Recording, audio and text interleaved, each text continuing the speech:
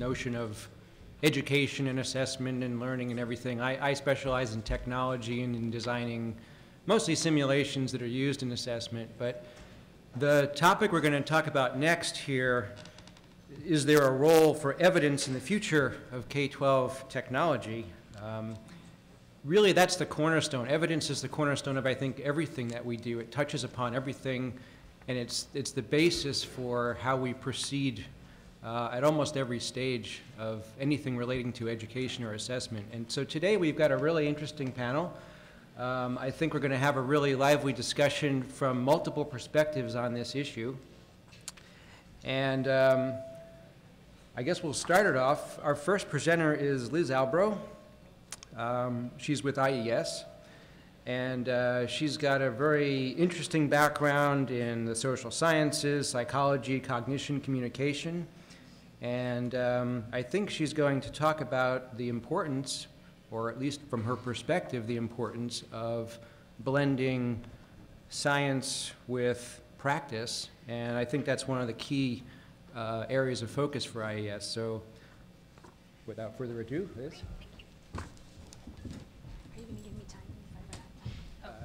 Right here. Oh, excellent. There's a big countdown. There's a screen. Oh, this is a little bit intimidating. If I'm looking at the green numbers, you all know that I'm not paying attention to what I'm supposed to say. So thank you so much. I'm so happy to be able to be here, to be with this really interesting audience of folks. I know some of you. I don't know all of you. I hope if any of you have questions about IES and the work that we do, that you feel free to come up and talk to me, and I'll do my best to share what I know.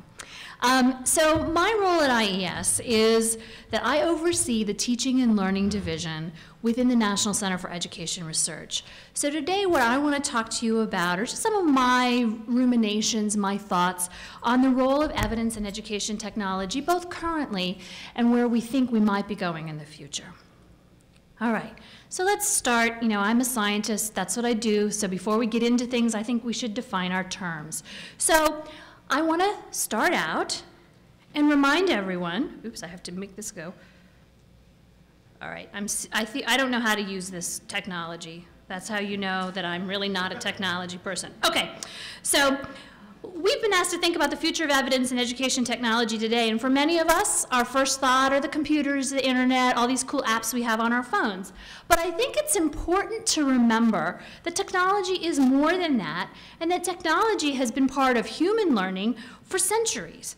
And to remember that technology includes the pen, the pencil, and yes, the purple crayon. So girly, I'll read Harold in the purple crayon wherever you are. I'm an early literacy person, I'm up for that.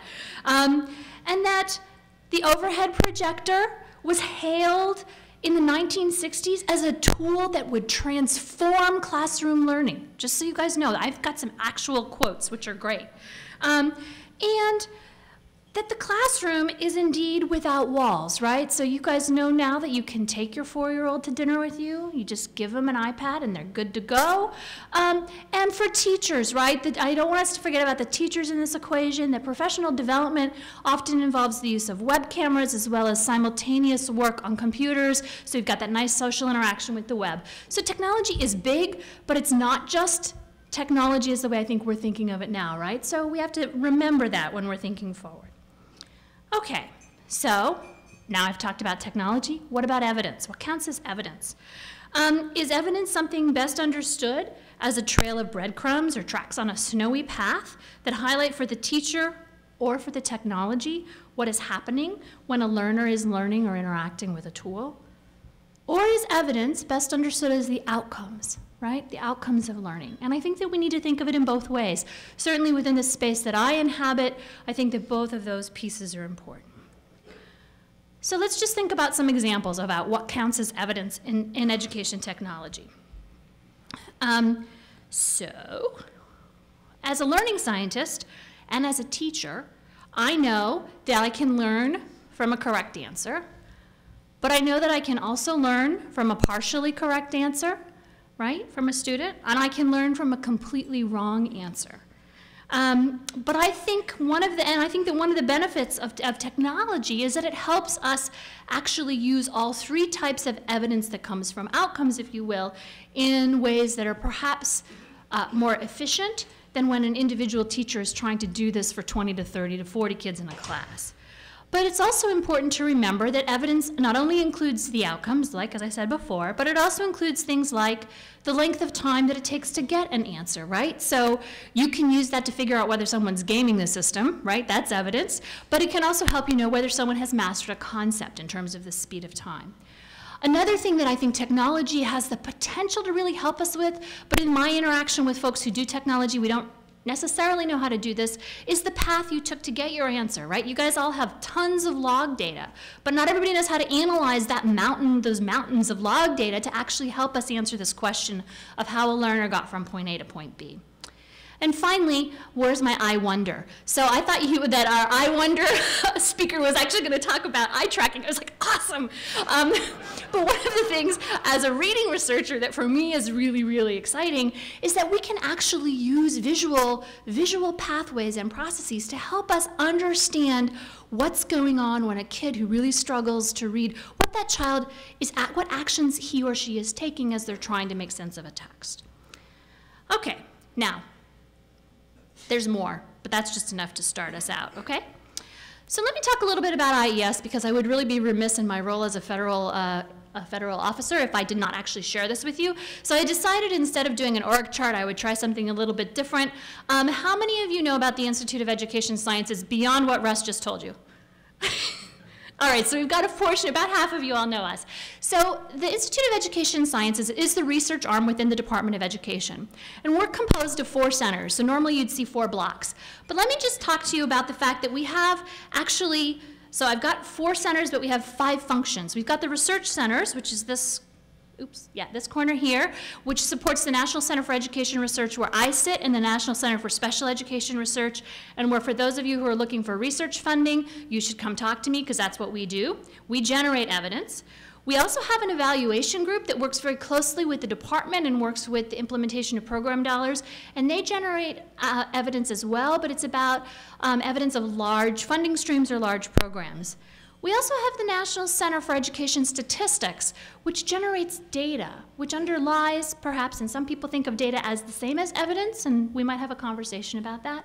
And then finally, we also have the Knowledge Utilization Center, which is where the knowledge utilization component, which talks about the WWC, the clearinghouse, the practice guide that Russ Schilling put out. So we have this information of taking what we're learning and sharing it out with the group. So IES has a lot, and I'm happy to talk more about it. What kind of R&D do we support? Okay, so I've given you the frame. What do we talk about? And I was really glad that Russ showed you that graph of all of the STEM work that we support, and that it's across all of these different program areas. That's true for education technology too. So we have about 21 different program areas that we support across the 2 research centers, and there's education technology in every single one of those portfolios. And so what you see when you look at that is we see technology as a supplement to classroom instruction. People are doing research around that. As a replacement for classroom instruction, right? That goes back to the Neil Stevenson. Let's get rid of the teacher and put that in there. We look at adaptive assessment, so that came up before as well. So if we have students with special needs or students who are English learners, how do we leverage technology to make sure that we're actually assessing learning and not something else? And then, of course, we support quite a bit of games and technologies to support learning outside of school. So what I want to do for the remainder of my time, with my big green numbers here that tell me how much time I have, is just highlight a very few examples. And if I offend someone here because I've not included your example, just know that it had to do with what picture I had handy. It's nothing to say about your work, okay? So what do we do? How do we use evidence to shape education technology? One of the reasons I wanted to do this with you today is to show how the work that we're currently supporting really, I think, illustrates a point made elegantly by Bror Saxberg in an Ed Week column in the middle of April. Did any of you guys see this? Where he talked about the fact that we need learning sciences to lie behind technology, that is part of what's going on, right? In order for us to actually make use of the tools that are technology, we've got to make sure that what we know about learning is embedded in those tools. So that's really what you're going to see, and I'm a cognitive scientist, so there you go. And this is how we make it be transformative. So we can use evidence to develop technology. So here's one example. Phil Kelman is at UCLA. Phil's at UCLA, and he's worked with Chris Massey, and he does work on perceptual psychology. Eleanor Gibson, this is like, 60, 70 years ago. And essentially, the human machine is a perceptual category matching human, right? We use perception to create categories in the world. And yet, we have not always thought about how we can use technology to leverage that learning mechanism, right, that we know is how the brain works. So Phil and Chris Massey have created this tool, and they did an SBIR grant to create to actually make this a program, I can't even talk, make this a tool that's available widely, where they said, look, part of learning math is not about learning how to solve problems. It's learning how to recognize what you need to know about a problem in order to solve it. So they put kids through this process where they give them sets of 4 problems, and they say, okay, what's an alternative way to say that first problem? Okay, I don't know if you guys can see it, but it's an algebraic equation, right? So sometimes what happens is you see, when you're in a math textbook, you're gonna see only the same algebraic equation over and over again, and it's always represented the same way. So a kid goes to take a test, a math test, and all of a sudden, it's a different representation of that math problem. And kids will get stumped. It's not because they don't know how to solve the problem, it's because they can't recognize what problem they're trying to solve. So we can use pattern matching to help kids actually become much quicker at learning how to solve these kinds of problems. And we had a fraction example earlier too, and one of the modules that they've created has been around fraction learning, and they see tremendous positive outcomes for kids on this. And kids are like, oh, now I get it. Right? And it's not about solving the problem. It's about recognizing what problem they're being asked to solve. Okay? Here's another example that comes out of more than a century's worth of work in cognitive science. So you guys all know that before you study for an exam, you should space practice as opposed to massing it, right? This is a straightforward principle. Except that one of the questions that researchers have sort of struggled with is, how do you know when to space it, or how frequently do you space it? And Hal Pashler, another California person, UCSD, did work supported through IES, where he actually created an algorithm and said, this is actually the function in terms of how much spacing you need to do. It turns out it depends upon how long you want to remember it for. So how do you take something like that and use it to power the practice that is embedded in a technology? Now I'm going to do something here that I don't normally do. I'm going to put out a commercial project, and I don't have any idea if Duolingo has actually used Hal's algorithm, so that's just a complete disclaimer. But as you see, Duolingo clearly has created an algorithm that they're using to underlie how frequently you get repetition, right? And how often you have to practice particular words when you're trying to learn a language. Does anyone use Duolingo here? You guys know it, right? So there's clearly something underlying it. What I don't know is whether what Duolingo is doing is actually drawing on the 100 years of cognitive research that actually has told us what the actual spacing is that we need. Okay? What else? The other thing that we can do, oops, sorry, I've got to make sure I give my actual, that's the paper if anyone's interested in learning more about that algorithm. Another way that evidence and technology sit together is using evidence to support instruction. So I want to talk a little bit about teachers here. I feel sometimes when we talk about games and learning and technology, we forget about the teacher in the classroom. That's, the teachers are really, really important, and teachers are learners too, and we can use technology to support teachers. This particular figure, here, whoops. Oh, crap, now sorry. Learning Innovations, A to I, this is another program that's been developed to support literacy instruction. And Girlie, I didn't know you were going to talk about literacy, but since that's what I do, that's what I think about. So Carol Connor, this comes out of work that was done 20 years ago, where she went and observed literacy instruction in kindergarten classrooms and looked at good teachers and said, what are good teachers doing in literacy instruction? And what she was able to determine was that there was grouping strategies that were done. And teachers would gather knowledge, they would gather evidence about what these kids were doing, and the teacher would then shape instruction so that the kids who needed phonics instruction got phonics instruction, and the kids who needed vocabulary instruction would receive that. But that's actually really hard to do for many, many teachers in the classroom. Not only do they not necessarily have the data they need, they may not have the expertise they need in order to figure out what teachers are what students need what. And so she created an algorithm. Again, here's like a place where we're using technology. She created an algorithm where she could take student data that was gathered in the fall semester and actually group kids in a classroom for a teacher, right? So that's what the different colors are, and say, okay, you need to provide this kid with 20 minutes of this type of instruction, this other kid with 30 minutes, and this kid with 10. And she would create groups for it. There's a reassessment process that happens, and A2I has been very, very successful at doing things like closing the achievement gap, right? In Florida, where this has primarily been tested. It's really, really important, because what it means is that the kids get the instruction that they actually need, as opposed to every kid getting the same instruction. But it's individualized instruction, not that the computer is doing, right? The computer and the technology is a support to the teacher who implements that in the classroom. Another tool that's very like this is assessments, and I don't know if we have any assessments people here. Some of y'all might have heard this at WPI, where they actually do this in the context of math, and it's homework, and it kind of pulls together principles of spaced practice and teachers, and it's a technological tool that helps support teachers and kids as they learn. All right, but then, and here's my Roadrunner picture, I figure we need a cartoon. But one of the things that happens is sometimes technology and tools speed past what we know about learning, right? And we think that we have a lot of products out there right now that are called brain-based tools, right? You guys know a lot about this, right? Neuroscience is like going directly into learning. And a lot of that, if you talk to a neuroscientist, they're gonna say, yeah, it's not really neuroscience that they're talking about. Maybe it's cognitive science. But so what do we do? How do we, as consumers and creators of technology, do a good job at making sure that we're not creating tools that are potentially harmful, right, or potentially counter? And I think what we do is we keep calm, we slow down.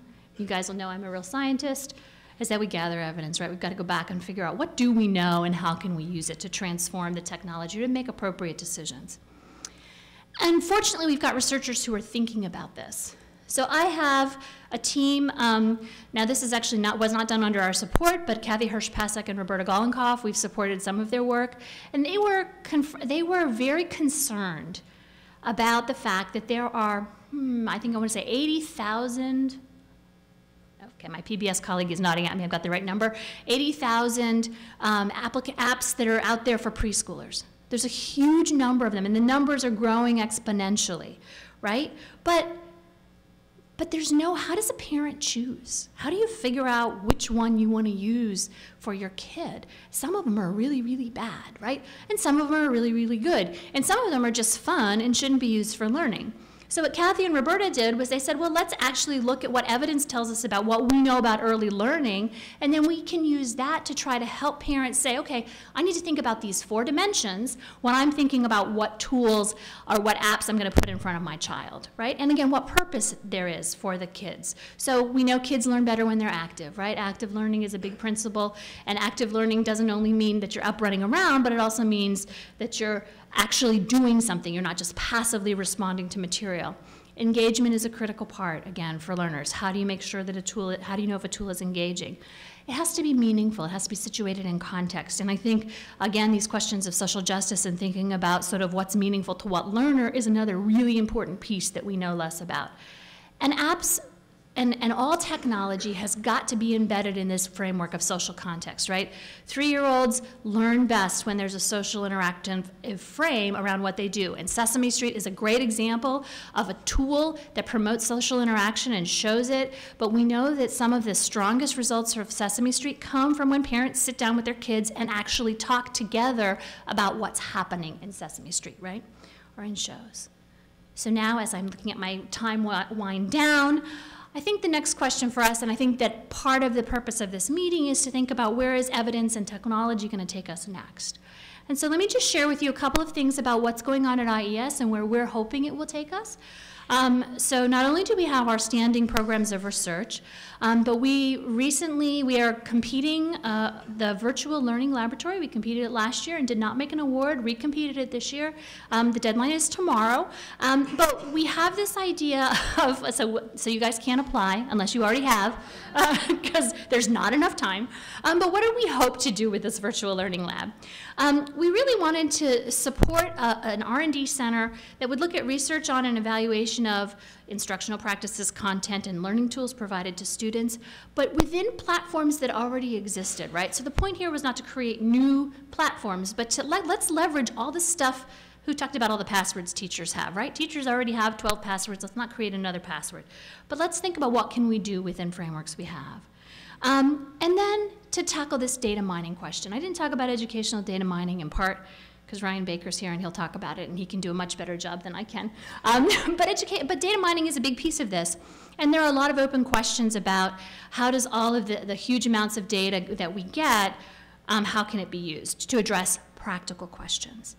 All right, and so here are just some of the things that we threw out in the RFA, that we wanted to look at instructional needs of learners across the whole spectrum, right? We want to make sure we include students with disabilities and students who are advanced learners. We want to look at retention over time, right? So this is the other hard part. We know that you can't, I'm going to run out of time. We know that what you remembered 2 minutes after you learned is often not the same thing as what you remember 2 weeks down the line or a month down the line or a year down the line. How can we use technology to help us tackle that? We want to know what we can do to help to use technology to support questions of persistence and completion. And again, how do we support the needs of low-income and minority students and reduce achievement gaps?